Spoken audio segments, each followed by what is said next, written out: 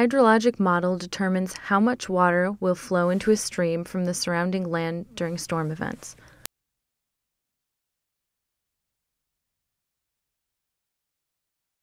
A hydraulic model determines how high the water will rise in a stream.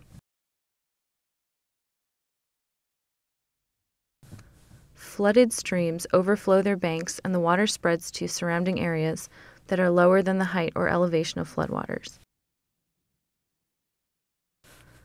Floods differ in their severity. A flood event that has a 1% annual chance of occurring is the basis for flood maps used for flood insurance rates. The computerized form of these maps is called a digital flood insurance rate map, or DFIRM. These maps show the area that has a 1% chance of being flooded each year. These areas are known as special flood hazard areas.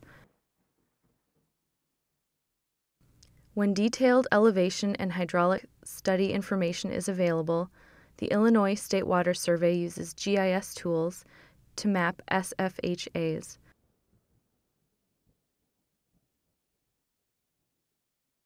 The hydraulic study determines the base flood elevation, BFE, at specific points along a stream. The BFE is how high the river rises in a 1% annual chance flood. The BFEs are extended from the stream center along cross-sections, and the area between cross-sections is joined into a 3D surface. The BFE surface is intersected with the land surface.